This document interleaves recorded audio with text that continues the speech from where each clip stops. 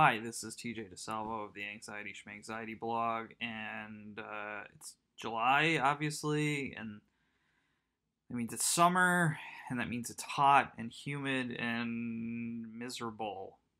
I don't do well with heat, as I'm sure I've mentioned the year before.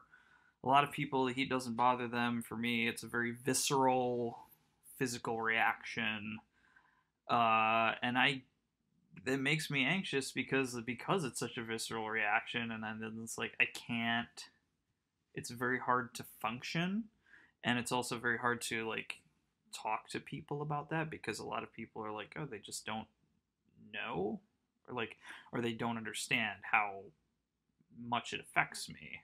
And in the past, I guess I would be more like hesitant to like bring that up and like tell people like, hey, I'm struggling. But I don't know. I guess just with whatever, everything that's going on in the world, and it's like life is too short to keep quiet, and life is too short to not speak up when you need something, or when you need accommodations, assistance, help, whatever.